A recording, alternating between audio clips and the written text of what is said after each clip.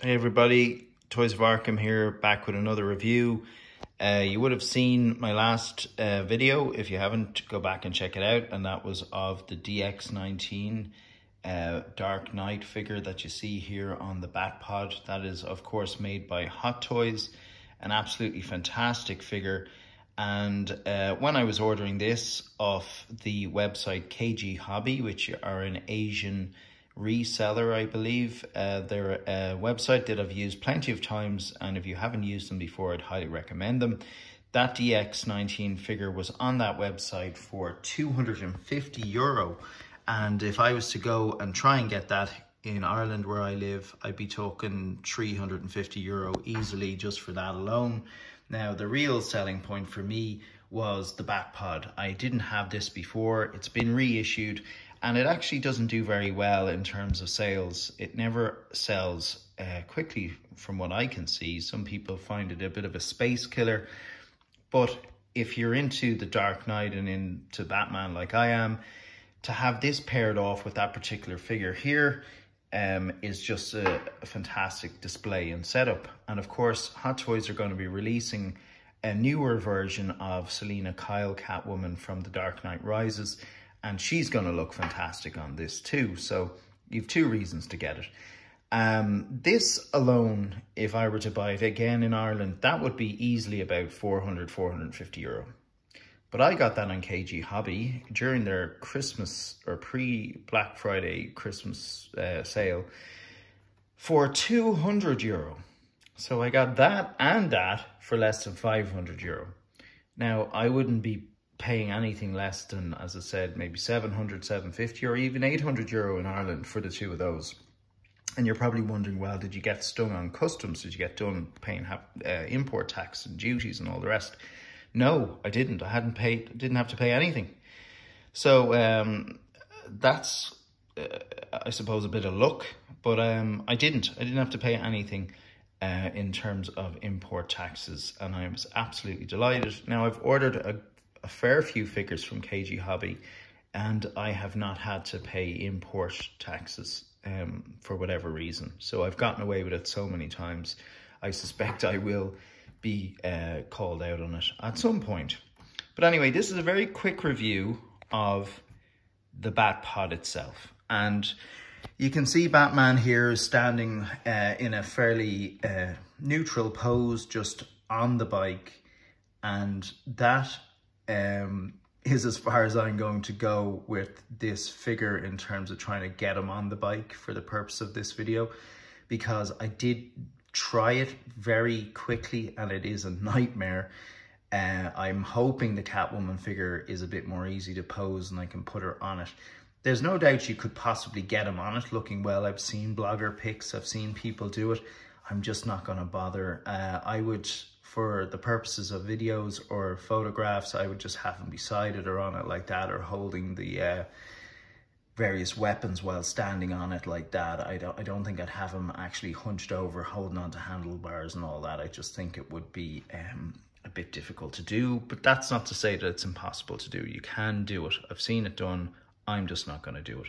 So for now, I'm just going to remove him off the bike, and hopefully the bike will stay put. Hang on, I'll actually turn this video off for a second. And we're back. Got Batman off it, and he's standing up on his display case. You probably would have seen there when I was taking him off just earlier that this clipped up, and the reason why that happened is because the battery compartment is under there. And the batteries are turned on just by a little switch on the underbelly of the fuselage, and they go like that. And the lights are incredible. They're beamed straight out. So big thick tires on this. It's actually grey and black, or silver and black. So it's not all black as you expect some of Batman's vehicles to be. Massive big tires on it. I really like this. Of course, the idea is that this comes out of the front of the tumbler. And as far as I can see, it's accurate to that. I actually have a 1/6 scale tumbler, and these look like the size of the tires. So it's probably done pretty accurately in that respect. So the idea is that he hunches over this, leans over the front of it, and holds onto these two handlebars, obviously to drive the motorcycle Batpod and also fire these massive cannon guns here. You can see how the paintwork is done here. It looks used to some degree. There's some sort of scuffing from maybe the heat and maybe backfire of, I don't know, lead and all the rest from all the gunfire that would come out of that. It certainly doesn't look squeaky clean, as you can see. Really, really cool.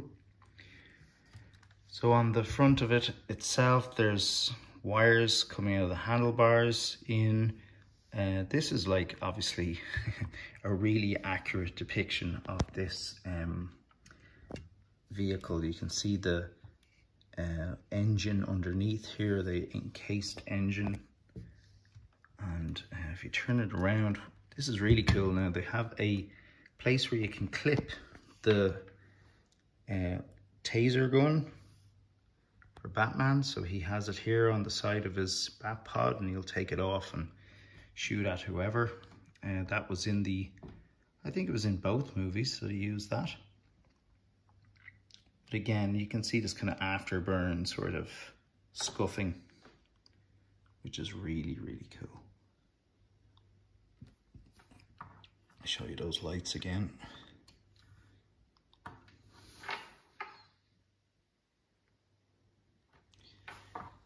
So it just looks very accurate as far as I can see. So that's where Batman sits. He lies down, lies across the front, or of course Catwoman.